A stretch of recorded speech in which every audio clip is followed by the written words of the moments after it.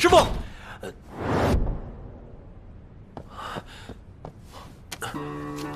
徒儿，你就安心的去驱魔关吧。为师可不想体验两个肌肉男抱头痛哭的场面。床上是给你缝的10件衣服，够你狂化用的了。师傅，我现在就穿上，不会辜负你的手艺的。哎，副店主，你怎么在这儿？治疗店曾经有一位9阶巅峰戒律治疗师，那也是治疗店最荣耀的时刻。这是他留下的秘术，你好好修炼。哇！那个副店主啊，这种东西这么珍贵，多不好意思啊，我一个字儿也看不懂。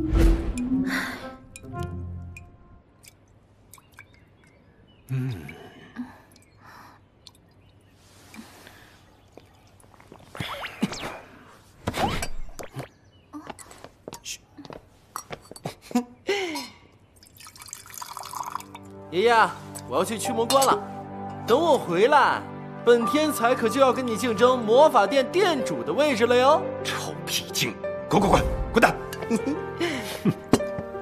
不要想我哦。能在侠者大人面前主动站出来，你也算是个有担当的男子汉了。但只有放下心中的包袱，妈妈，你才会成长为真正的天才。你以为去旅游呢？这是上战场。不要了！你看你小身板瘦的。奶奶，我真的吃不下了。吃完这一块，还要1块。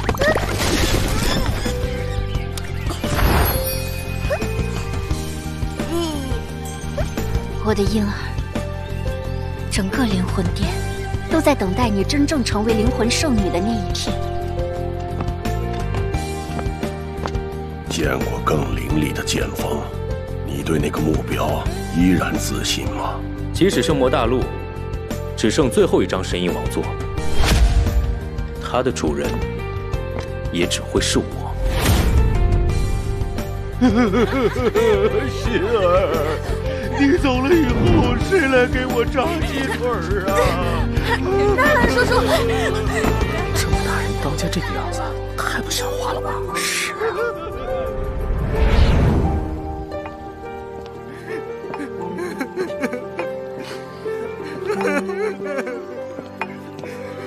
哭什么？大小姐，您要走了，我们可怎么办啊？笨蛋！大小姐要回的是驱魔关，那可是大小姐的家，哭个什么劲？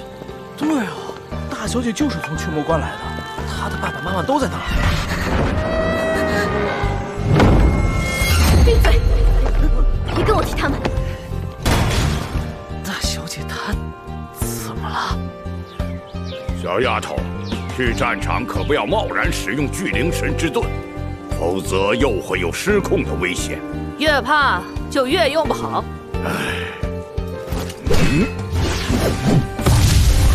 巨灵神血脉会带给你无穷无尽的力量。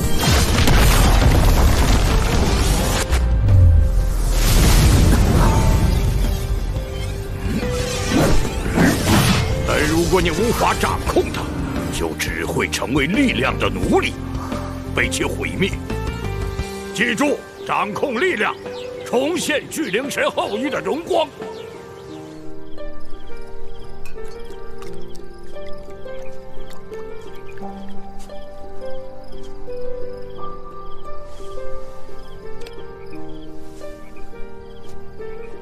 未央姐，我打算趁夜出发。你这人就是什么都憋心里，想为龙团长提前打点，就不能直说吗？何必拿韩爷爷安排任务来当借口呢？是他给了我直面魔神的机会，我只是为他做一点小事，没什么说的必要。唉，从小到大你都是这副样子，有些话只有说出来，别人才能知道啊。你总不能一直这样一个人吧？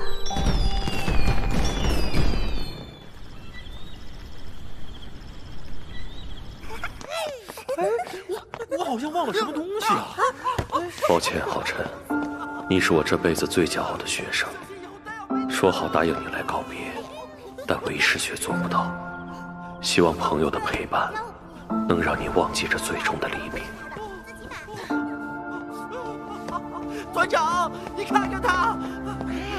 团长，团长！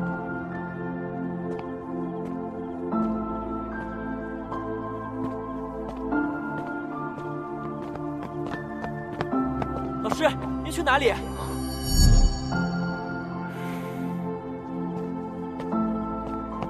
我还想在出发前好好跟您聊聊呢。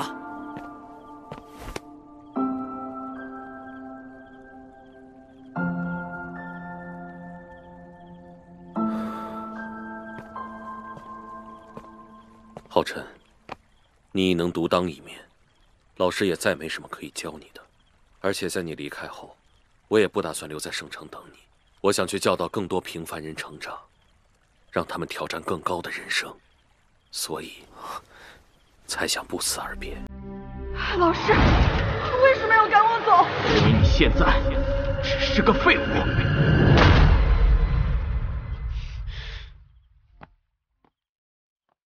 我明白的，老师。与您分别虽然不舍，但是我真的为您感到高兴。您那么多年的辛苦，遭受的磨难和不公，终于不再是您的牵绊。浩辰，无论以后还能不能再与您相见，您都是我永远的榜样。我都是你永远的学生。你天赋过人，老师本该对你很放心，但你的使命又让你注定会走上一条艰险的道路，所以我唯一的期望就是你能平安。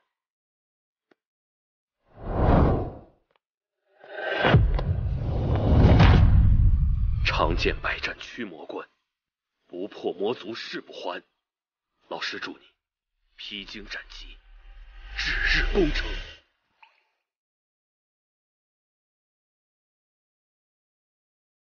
浩辰，你已是雄鹰，就该张开翅膀，在空中翱翔。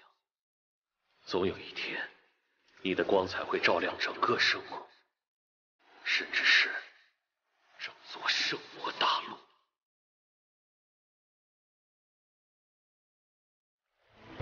所有人上飞艇，准备出发前往驱魔关。什么情况？飞艇燃料舱和自动系统被破坏了，一旦能量全部流失，飞艇坠毁，那我们都会死的。看来这些飞魔是有备而来，准备将所有猎魔团分开围剿，得赶紧解决，不然大家都会死。陈婴儿，你快点啊！再不快点，我们就要毁灭了！那个五阶巅峰的大飞魔声波，能让人丧失心智。谢谢，都是那个大飞魔刚刚叫来的。